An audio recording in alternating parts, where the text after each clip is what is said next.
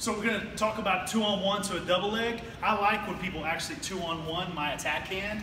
I'm right-handed, I'm a right leg lead, and I like when they 2-on-1 my attack hand. So here's what I do. If I were to have my thumb on him, he goes to 2-on-1 this hand, right when he takes it, it's the best time to do it immediately. I'm going to sidestep, level change, and rip this hand down to my hip. Sidestep, level change, and rip this hand down to my hip, and push me in a great situation to run through on that double leg. So that was slow, let's put it together pretty fast. Right when he goes to take my hand, sidestep, level change, pull. That hits my double leg. In freestyle, that'd be 4. Folk style, that would be 2. Either one of those, it's a great move for either style you wrestle.